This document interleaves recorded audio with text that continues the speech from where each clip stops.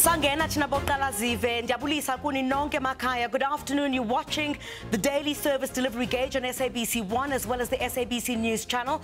I'm Criselda Lewis. Thank you very much for joining us. And welcome to today's edition of the Daily Service Delivery Gauge, which there's 12 days to the local government polls.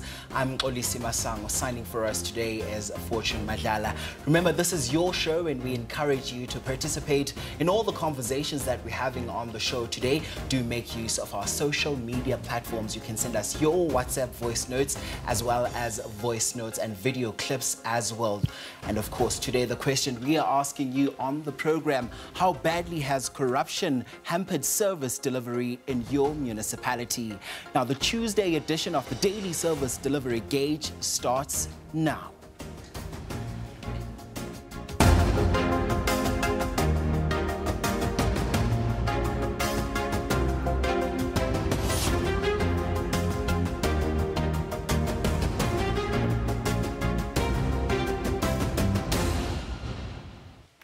A very good afternoon to you once again. Thanks for joining us on SABC 1 as well as the SABC News channel. So the Asivikelane initiative gives a voice to informal settlement residents in South Africa's major cities who face severe basic service shortages. So this is done by responding to questions monthly about their access to water, clean toilets and waste removal.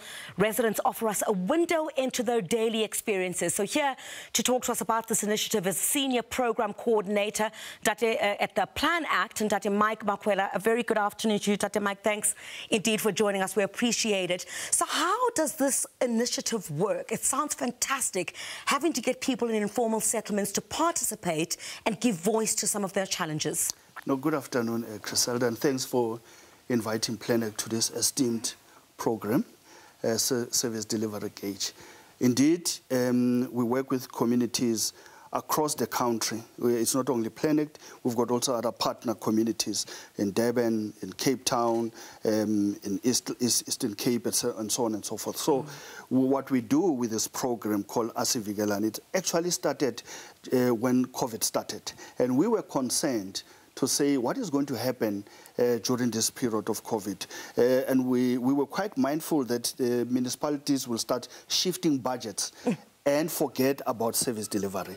The provision of water, the cleaning of toilets, and refuse removal. So that's the basics of how it started. And so what we do, we have partner communities, and we identify one or two community leaders who come together, and you literally monitor the services without going around the settlement. Remember, we're still under COVID. So you just have to watch whether my toilet has been dislodged, which means it has been cleaned, whether water is running, whether waste has been collected. So you don't really have to go around and look at that.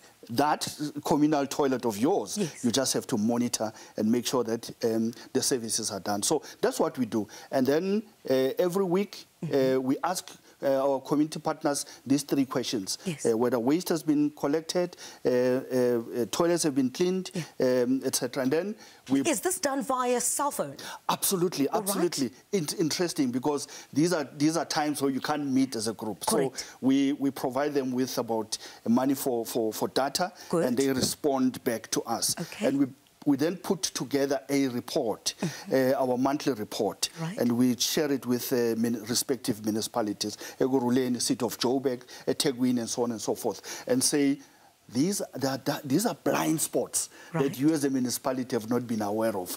Remember, not all municipal officials can be everywhere every time. So we play that role and say the fact that you have not been able to see what is happening in this informal doesn't mean that it's not happening. Absolutely. So we play that role. How effective has this been, Tate Mike, in that how many informal settlements have been covered thus far? Because as you correctly point out, we're still within this pandemic. Managing, contact to contact with persons, using the cell phone, adding that data certainly must help a lot. How many of these informal settlements have you managed to get onto this program? We have over 300 of them. Wow.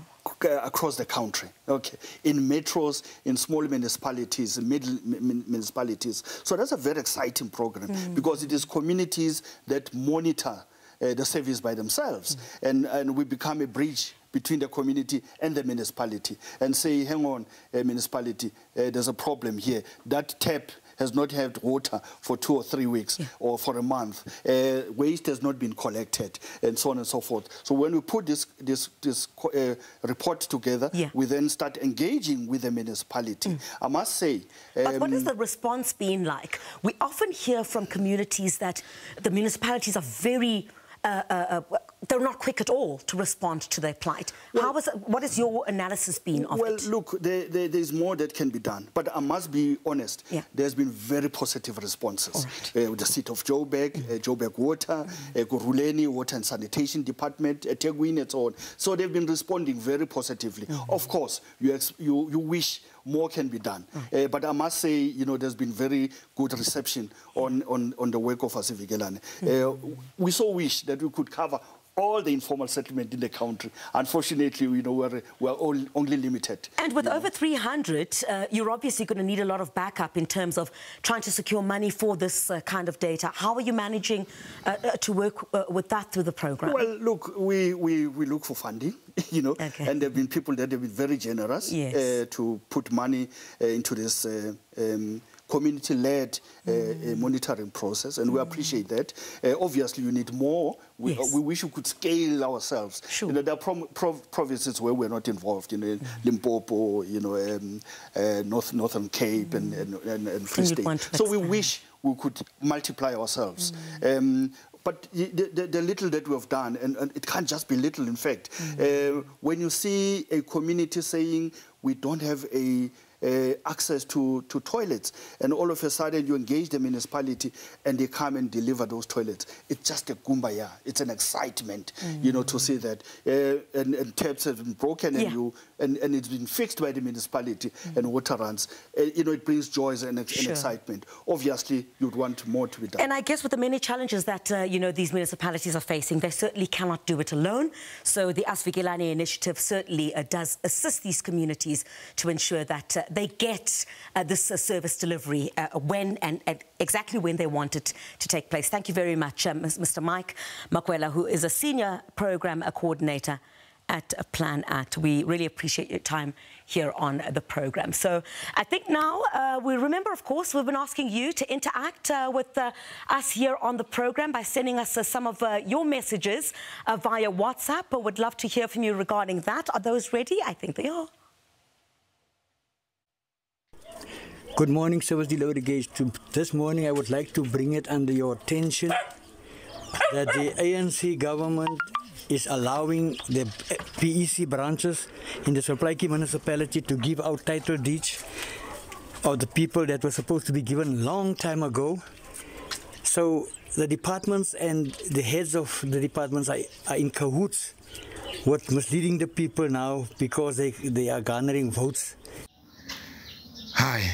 Good day, viewers, listeners. I am Malepesha Timothy from Limpopo district in Mopane, local municipality in Maruleng. Okay, my challenges here is water. We want water. So all I want is job. I'm not working, but they want my cross. So yes, I'm going to vote. Kadiwan.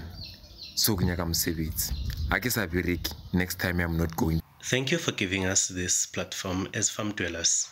Firstly, we do not have electricity. As I'm sending this video, I don't know if I'm going to see it on TV because there's no TV to watch every day. Number two, we do not have water. Every time we should call the municipalities to bring water with lorries to us. So that is a great challenge here. Well, thank you for that interaction. Please do keep it coming because this is your show. On the question of today, we asked you how corruption has impacted service delivery in your municipality. Joining us now is Maswele Ralibona, who is our SABC News specialist reporter. But before we speak to him, let's zoom in on the Mangaung and Free State. Now, we are set to be joined by, of course, our SABC News political reporter from location, but we could not due to technical problems and connecting. Now, that province currently has some high-profile corruption cases in their courts, and to name but a few, former Transnet board member and Gupta family associate Iqbal Sharma, he is amongst 16 other accused who face charges relating to defrauding the Free State Department of Agriculture. There are now 9 accused in the Free State Human Settlements fraud case involving a whopping 7.9 million rands. The Estina Dairy Farm saga, a restraint order of about 249 million rand to the assets forfeiture unit, was recently handed down in that corruption case. And as you saw earlier today, the 255 million rands Free State asbestos corruption case was postponed to November the 3rd. Maswele, thank you so much for your time on the daily service delivery gauge. We busy crunching numbers. We're looking at how 255 million rands can change the lives of South Africans. Talk to us about that. Thank you, Mkolisi. You will remember that during the Zondo Commission, a lot was said about the 255 million rands, and some of the accused in this case did accept during that hearing that the money was deposited, and we had some papers writing about how the money was used. So to bring it home, to link it to the service delivery, as you have already said, we ask now as to what can 255 million do in terms of service delivery. South Africans, yeah. So in 2018, EFF MP Konzi were Hlonyana asked the question in Parliament to the Minister of Human Settlement, then Minister of Human Settlement, Noma India Mfeketo, as to how many houses are needed in South Africa right now, and how much is needed for and here's that the backlog money. here. We have it here up on the screen as you can see, the backlog from 2018 shows that at least 3.9 million houses were needed in South Africa then, and then 622 million, over 622 million was needed to cover this backlog. This is the reason why we're doing this. We want to see how 255 million rand, how far can 255 million rand go in terms of service delivery? Well, it can clearly go a long way. The next slide here will show you that per province, the cost of RDP house differs.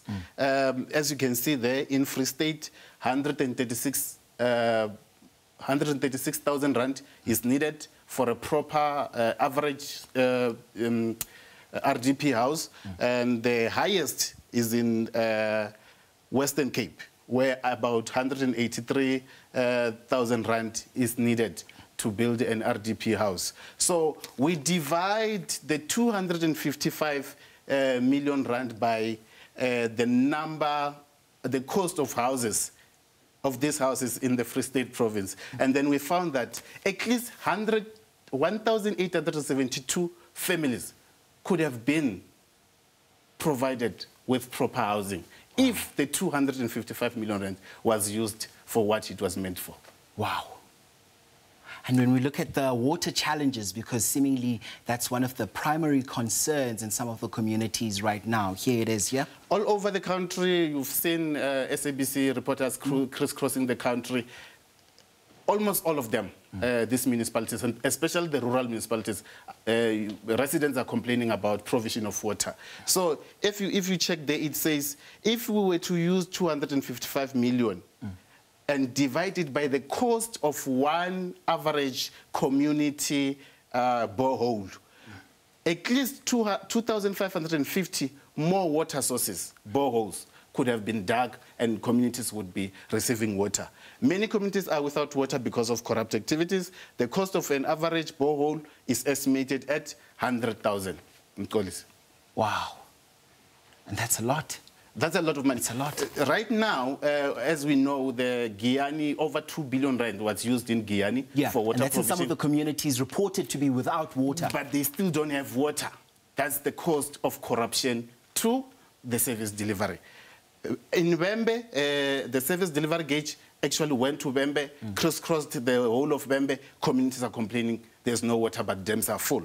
In Maluta Pufung, it's been on the news since 2018. Communities there are without water, but the nearby country of Lesotho is providing water to Gauteng and all over the places. But the communities close by, they don't have water. Madibeng municipality here in Breds, they stay close to the Hartis Dam, but there's no water there. Communities are complaining. Communities are crying. There's no water. These elections are going to be interesting because it's actually about the service delivery and basics, the basic service delivery. They are not asking for refuse removal. They are not asking for fancy stuff. They are asking for the basics. And these 255 million rand could have gone a long way. Wow, and that's a lot of money indeed. Maswele, you know, it's no secret that, you know, most corruption happens at local government level, which is essentially what we'd call the foundation phase. How do we tighten the bolts to ensure that, you know, we have a better governance structure there as a researcher? You see, Mkolisi, only if the councillors and the mayors of these local municipalities were to work according to the book. There's something called the Municipal Finance Management Act. The Municipal Finance Management Act, like we have in the national, is called the PFMA, Public Funds Management Act. If everything was done by the book, accountability, Auditor General's report being adhered to, and recommendations implemented, we wouldn't be here. But it looks like because there's no accountability, as you can see, there's no accountability. They take these monies, they hire family members, they don't hire and that's the sense, qualified of course, people on the ground, to these positions. Take, for example, in Bembe. All right, Maswele. One of our researchers found that there was no water engineer in the municipality. Wow, Maswele Ralibona, thank you so much. I wish we had more time to unpack, but of course, what do you have to say about the conversations that we're having on the show today? Criselda is up next with another discussion on the show. This is the Daily Service Delivery Gauge. Back after this.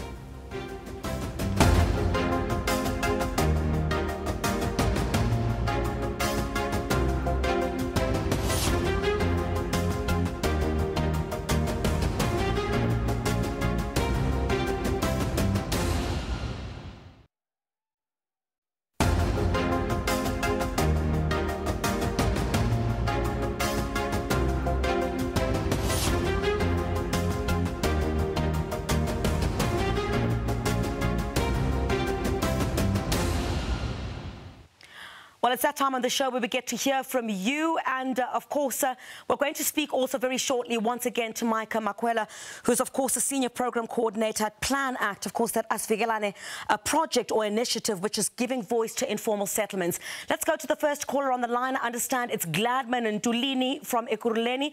A very good afternoon to you, Gladman. Let's get your comment or question this afternoon. Good afternoon, and to the listeners, thank you very much for the opportunity. My question I would like to be asked from the city of Ekurhuleni. When would they stop the corruption that they've imposed to the Lungi workers? Because the matter has been now, the workers have been struggling for 6 years. So I'd like to ask the relevant people, when are they going to solve the problem? Because right now the workers have already opened up a case for fraud and theft against the municipality for using their name. We have proof of that. I'd like to invite as well the show to at least one of the day come to the city of Ekurhuleni so we can show what we are talking about. Gladman, thank you very much. Of course, you are raising questions about alleged corruption in Ekurhuleni. Let me come to you, Ntate Mike. I mean, this must be something that also comes up quite extensively from communities, also in informal settlements, allegations of corruption against municipalities, saying that's probably part of the reason why they don't get the relevant services. Do you get that? Well, we do get that. The poor management of public finance is a serious concern. The Auditor General has raised it several times. So it is a concern. You hear these stories that, corruption has a negative impact on service delivery. It is a reality. Yeah. That's what we've been asking you this afternoon, in fact, to what degree some of that corruption is having on service delivery in your area. Godfrey Nkiva is also joining us now from the Wild Coast. Very good afternoon to you, Godfrey. Thanks for getting in touch with us. What's your comment or question on the show this afternoon? My comment is about the Port St. John's Wild Coast municipality. Apha ePort St. John's into eqhubekayo umasipala wakhona baxeshana ngokwezibongo ngendlela endibona ngayo mna xa ungajonga itawuni yakhona igcwele inkukuma kodwa kukhona abantu abathi bayaklina indlela esuka ePort St. John's eTown Street isiya eSecond Beach laa ndlela leya kudingeka into yobana kube khona i-private securities ezihlala zikhona ngoba izinga lekhaya liphezulu kulaa ndawo kangangento yobana umeya wakhona uyazazi ezi zinto ndizithethayo nango nje mandithetha ndingavuya noba umamele yena ngoba uyazimamela into ezifana nale yegawushi inkosi. But Godfrey, siyabulela kakhulu, siyayiqonda le nto uthetha ngayo ingakumbi ndingumuntu osuke eMthatha, so I know that area quite well in Port St. John's. He says the road leading from Port St. John's into Second Beach is quite filthy and says that people baqashelana ngezibongo, basically hiring there's friends, there's jobs for friends or pals or even relatives. These are some accusations that are also made against some municipalities in Dr. Mike, where there's jobs for people who are unqualified to do the job, but are they sitting and doing nothing? Well, let's look at what the previous public administration official said, that 39% of the officials in our country are either not properly qualified or placed in wrong positions. So that is very worrisome because it translates into poor service delivery, the provision of services. Well, you hear these allegations that the caller has just said that, if I'm not so-and-so, I'll not get a job. If I'm not closer to so-and-so, I will not even be employed in the EPWP programs. So those allegations are there. And perception becomes a reality sometimes. So we need to deal with the perceptions so that we get into the reality. All right, Mike Makwela, thank you very much indeed. Senior Program Coordinator at Plan Act, speaking about that Asivikelane initiative, giving voice to informal settlements on the issues that they're facing in terms of service delivery. Mxolisi? Thank you for that informative interview. Of course, now we take a look at what you have been saying on our socials today. Can we please load some tweets to look at for today? Pat says, my municipality at Matatiele, I feel like, is one of these corrupt municipalities since 2016. Our taps, of course, are not delivering water each and every household and got themselves tanks in order to have water. We use water rain, I'm assuming, and we know during winter season we buy water. All this at Gopa village, and they are expecting our votes. And of course, thank you so much for your participation today. That's all we have time for today. It brings us to the end of the Tuesday installment of the Daily Service Delivery Gauge. This is where we ended. From me, Mxolisi Masango, Griselda Lewis, and the rest of the team, have a spectacular evening going forward. Cheers.